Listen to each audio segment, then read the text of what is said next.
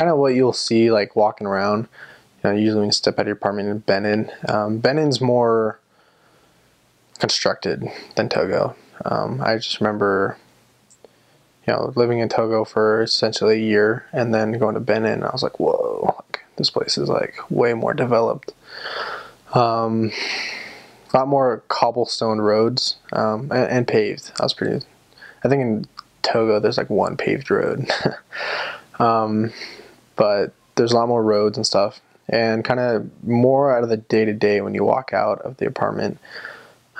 Most people that you see kind of have their boutiques or their little shops.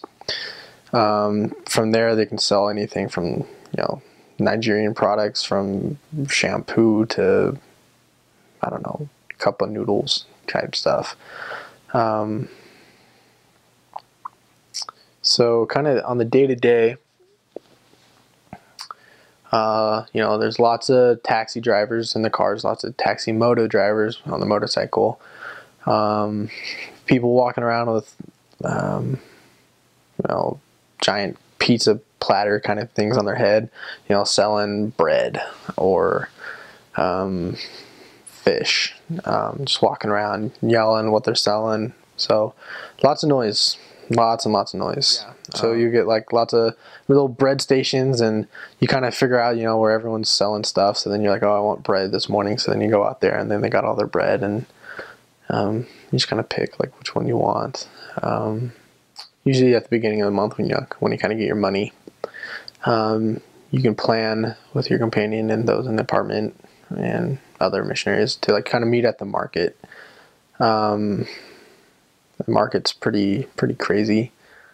You're a white guy walking around, and it's not uncommon to be walking on a road with like 300 natives, right? So they're all black, and you're the only white guy. And on top of being the only white guy, you're wearing a shirt and tie. So they really see you as like, this guy's like made of money. For that, they kind of see that as, you have a lot of money, I can probably get some money out of this guy. So you got to be really prepared to learn how to barter and when to kind of tell people off. Lots of times getting like a taxi, they come up and you're like, hey, like we want to go to the market. We're 2 companionships, so we're 4. And then he'd be like, never look at you in the eye, never eye contact, but he'd be like, yo, like, $5. And then you're just like what? Like, it sounds like so little, but like, you have a budget, and if you pay like what they're asking, you'll run out of money so fast. So you gotta be smart with your money. So you just gotta no, that's, and then you'll say your price, which is lower than, what you can get, but nothing too insulting, right? And sometimes they'll take it. They'll be like, yo, like, no. And then sometimes they'll just drive off and you're like, whatever, like, we'll wait for someone else.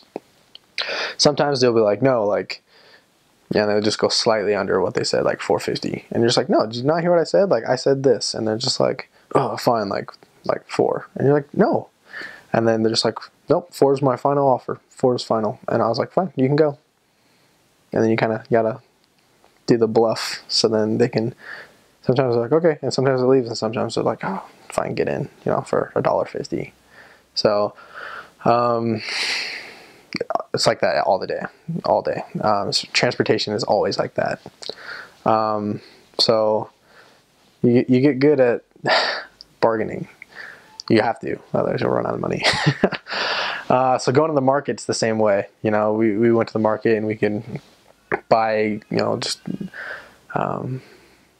clothes, because all the, I'm not exactly sure how it works, but I feel like, a lot of clothes that are donated kind of just get sold in Africa.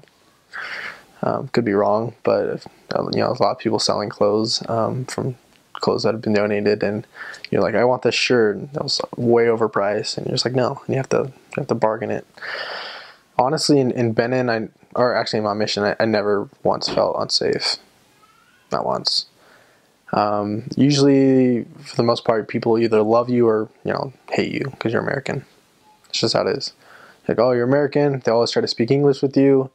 I appreciated it at the beginning, when I couldn't speak French. But at one point I'm like, okay, I'm tired of like saying the same thing over and over to these people. They're saying, how are you? Like, I'm fine. How are you? I'm fine. And that's it. That's their English vocabulary. So you're just kind of like, all right.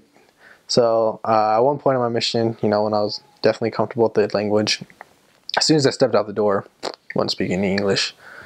Of course, like my companions, sometimes they would want to learn English. So as much effort as they put in, I'd help them. It's not like I'd go out of my way to like, hey, you have to learn English. But if they're working on learning English, like I'll definitely, work with them, which I thought was awesome because, my French wasn't perfect. So it's kind of, scratching each other's back kind of thing. But yeah, I never once felt unsafe just around. And one thing you got to be good at, make sure you're good at before, because you'll definitely learn it quick there, is learning to look both ways while crossing the street. Because there will be people going the opposite direction on the side of the road, just to kind of cut through this lane instead of having to make a huge U-turn. They'll go into like oncoming traffic kind of thing. So, traffic could be going this way and you're looking and then you step out and then someone's coming this way. So you gotta, okay, we're good. And then go.